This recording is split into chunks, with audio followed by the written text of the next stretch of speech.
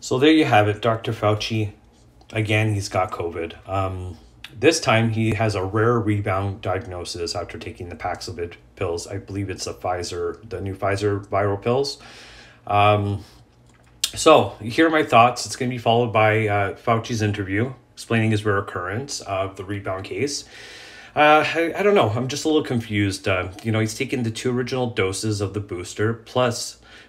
the two original doses of the vaccine, plus he's taken the two boosters. So why does he need the viral pills if he's up to date with his boosters?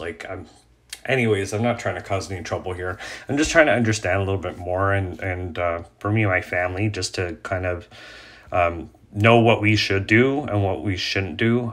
So if he's getting the rebound cases, what's the difference between the rare breakthrough cases from after getting vaccinated or boosted and getting a rebound case now with the Paxlovid? Anyways, please let me know what you think. Comment down below, and I'd like to hear some comments regarding this. Thanks. Thank you so much. I remember the last time that we interviewed you, you told us that you were staying away from the White House Correspondents' Dinner. You said that given your age, you felt it was potentially risky. And unfortunately, just weeks later, you ended up getting COVID yourself. Are you doing any better now? Well, yes, I am, but I've had an interesting course that I think is becoming more and more typical the more clinical experience we get. I turned positive about 2 weeks ago with very minimal symptoms. When they increased, given my age, I went on Paxlovid for 5 days. And I felt really quite well, just a bit of rhinorrhea and fatigue.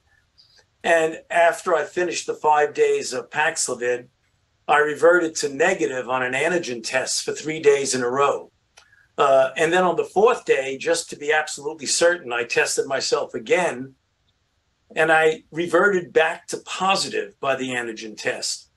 So it was sort of what people are referring to as a Paxlovid rebound. And then over the next day or so, I started to feel really poorly, much worse than in the first go around. So I went back on Paxlovid, and right now I am on my 4th day of a 5-day course of my second course of Paxlovid. And fortunately, I feel reasonably good. I mean, I'm not completely without symptoms, but I certainly don't feel acutely ill.